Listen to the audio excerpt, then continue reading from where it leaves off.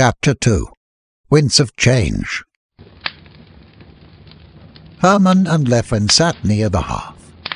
The low crackling of the fire filled the silence between them, a silence brought on by the statement made by Dolian's stark Landry. Herman sighed. Dolian's claim that the inn stood on his property gnawed at his mind as he struggled to figure out how to pay the rent. He glanced at the walls adorned with tapestries from his father's travels, the wooden beams overhead, and the extensive library that was his pride and joy. An ache filled his chest, wishing for his father's guidance.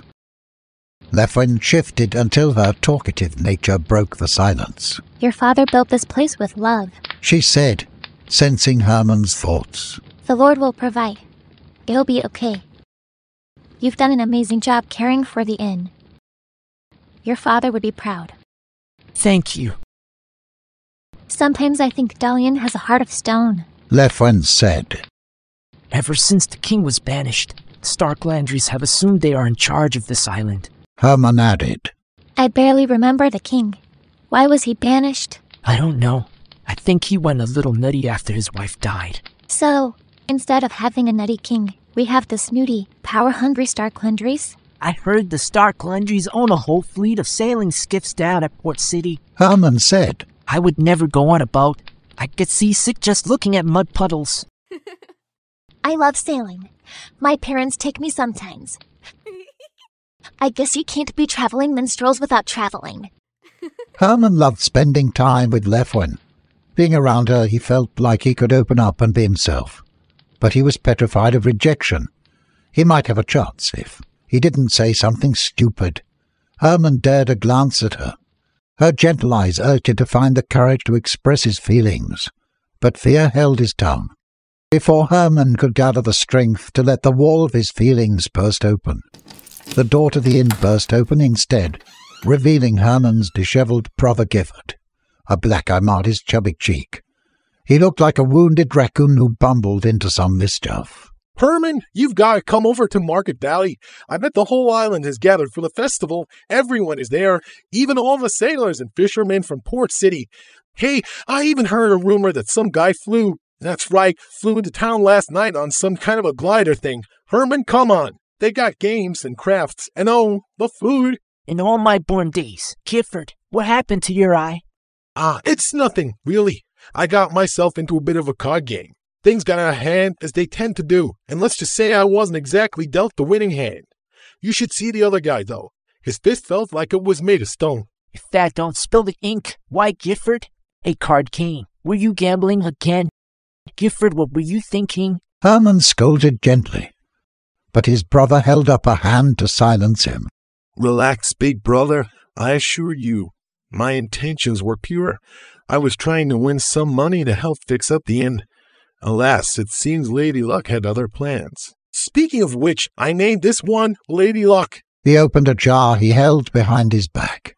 Inside, a hairy spider twitched its legs. I found her in a rolled-up rug belonging to one of those merchants of exotic stuff. Oh, wow! What a great find! Oh, hey, Lefwin.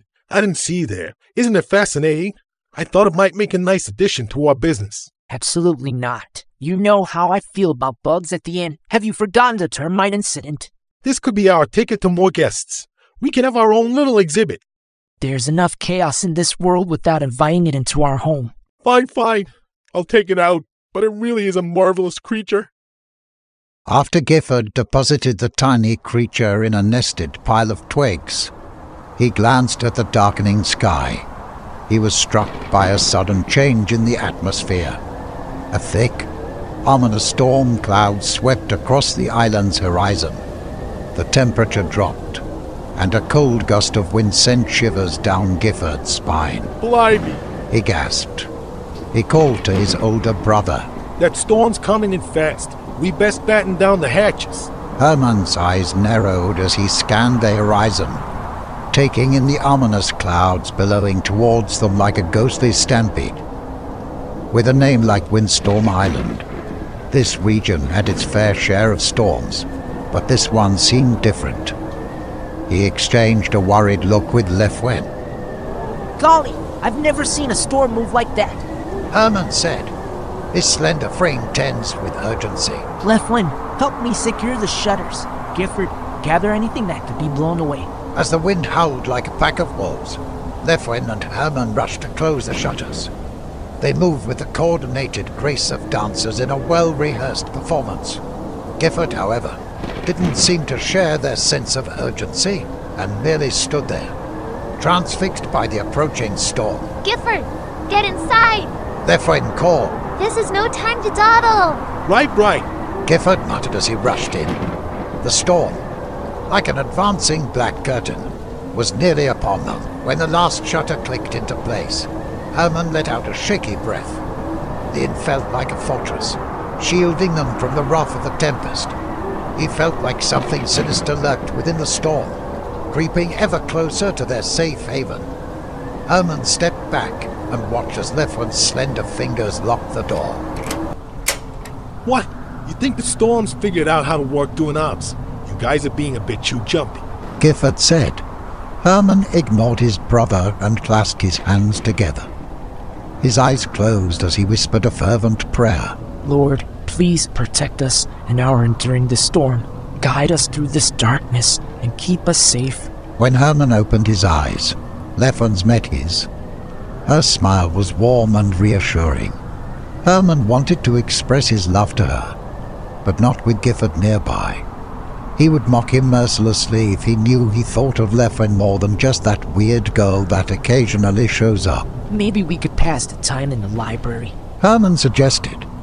He directed her to his sanctuary of books. How about some music? Lefwin offered. Her agile fingers danced upon her flute. It coaxed a gentle melody amidst the howling winds, weaving through the tension-filled air. Your music could calm the most ferocious of beasts. Herman said. He admired the way she faced adversity, her bravery, her optimism, and her unwavering faith. Thank you. I'm just trying to keep our spirits up. While the two friends were distracted, Gifford's curiosity began to feed on him. He couldn't shake the feeling that he needed to see what was happening outside, to feel the storm firsthand. Gifford's eyes darted around the room. Even as Lefwin filled the air with tranquil music, he wondered what lay beyond the inn's door. Gifford slipped away and crept towards the door, careful not to draw their attention. He had become quite adept at sneaking around thanks to all those times he had played practical jokes on his unsuspecting brother. He reached out his plump hand to unlock the door and turned the knob. The door's hinges protested with a creak.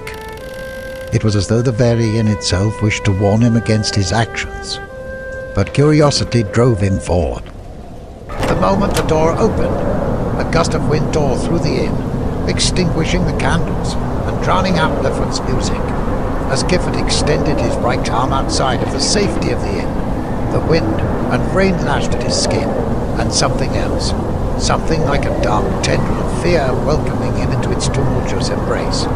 His eyes widened in horror as he felt his arm begin to harden and grow heavy. The skin took on a greyish hue as it transformed into unyielding stone. The sensation spread up his arm, creeping toward his shoulder with alarming speed. The once smooth flesh now resembled the jagged surface of a rocky cliff, cold and lifeless. Help! My arm! Herman rushed to his brother's side, his expression a mixture of fear and responsibility. He grabbed Gifford's good arm and yanked him inside, away from the storm's nefarious touch. With a grunt, he kicked the door shut. The sound echoed through the room like a judge's gavel sealing their fate. In all my born days. Herman stared at Gifford's petrified limb. What on earth possessed you to open the door? Gifford, cradling his petrified arm, looked away from Herman's gaze. I was curious. He mumbled, the weight of his mistake as heavy as his arm. Lefwin moved closer to examine Gifford's arm. She traced the stony surface like a sculptor appraising their latest creation. What on earth happened? Gifford glanced down at his stone arm, the reality of his situation sinking in. His once active limb, a testament to his carefree spirit, now lay cold and rigid as a statue. The playfulness that once defined him seemed to have been carved away by the storm, leaving a grey reminder of the consequence of his actions. Please, Herman. Gifford whispered, tears pooling. Help me fix this. Herman sighed, pulling Gifford into an embrace. We'll find a way, little brother. He murmured. Maybe someone in Market Valley will know what to do. His eyes darted between Gifford and Lefwyn in the dimly lit inn. A realization struck him. Oh no. Lefwyn, your parents, they were staying in the valley. Guilt gnawed at his heart. I hope they are okay. Lefwyn, I am sorry I kept you here. You could have been with your parents. This is my fault, and Gifford's arm is my fault too. I should have been watching him more closely. Hey! Gifford protested with indignation. I'm not a baby. I told you I don't need to look after. I made a mistake, all right? I need to go out there. All those people. Herman said. You saw what happened to Gifford's arm. Herman, it's too dangerous. Cautioned Lefwyn. The wooden beams of the Pilgrim's Rest shook, emphasizing her warning. It's safer in here. I'm safer here. Let's wait until the storm has passed. Then we can figure out what to do. Wind outside howled its mournful song as the storm continued its rampage. The three friends huddled for warmth and comfort, waiting for the tempest's fury to subside. As night turned into morning, exhaustion overcame them, and they drifted into a fitful slumber, their dreams filled with petrifying storms and stony limbs. Morning light filtered through the cracks in the shutters, rousing Herman from his slumber. He glanced around, wondering if the events of the night had been nothing but a terrible dream. But one look at Gifford's stone arm confirmed the harsh reality. Guys, come on. Herman whispered urgently, shaking Lefwyn and Gifford awake. We need to see if anyone else was affected by the storm. They stood before the inn's door like soldiers preparing for battle. Herman pushed the door open. Gifford's stony arm hung at his side like a heavy lifeless pendulum. An eerie silence greeted them. Where's everyone gone? Herman wondered aloud. I told you everybody went to Market Valley for the Harvest Festival. Gifford replied. We need to go there.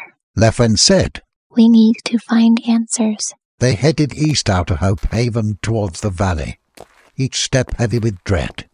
Cobblestone streets glistened with rainwater beneath the morning sun. When they reached Market Valley, they were met with a sight that chilled them to the bone. Neighbors, friends, and strangers alike, all frozen in place, their bodies turned to stone. The horror etched on their faces was a macabre testament to the storm's wrath. It was as if they had stepped into a grim tableau.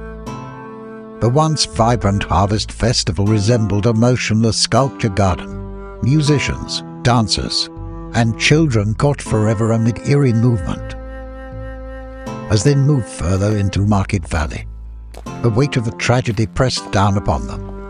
Every statue they passed told a story of lives interrupted, dreams shattered, and families torn apart. In all my born days. Herman uttered, his throat tight. Gifford gulped and glanced down at his own petrified arm. Is this what would have happened to me if you hadn't closed the door in time? Gifford asked. His voice trembled like a delicate fly caught in a spider's web. Maybe, replied Herman, his voice cracking.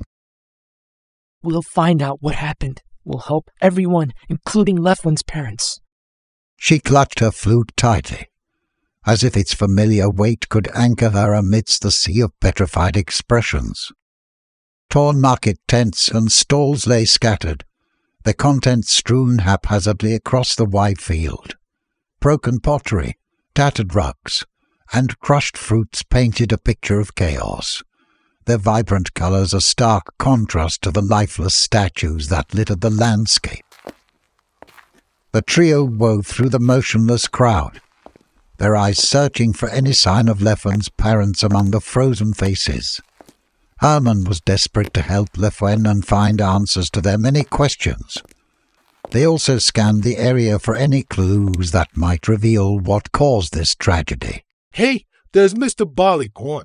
Gifford attempted a weak joke, gesturing at the stone figure of the local baker. I always told you his bread was hard as rock. Now do you believe me? Gif, this is hardly the time for jokes. Herman admonished. Look, Lefwyn whispered. there's Mrs. Thistleton. I'll never forget the taste of her blackberry pies. Gifford sighed wistfully, remembering happier times. Look over there. Lefwyn whispered, pointing toward a small alcove where the stone figure of Dolian Bellinor Stark Landry III was permanently perched in a cowering position. I'm sure that Dalian wanted a statue of himself, Lefwyn mused. but not like this. Indeed.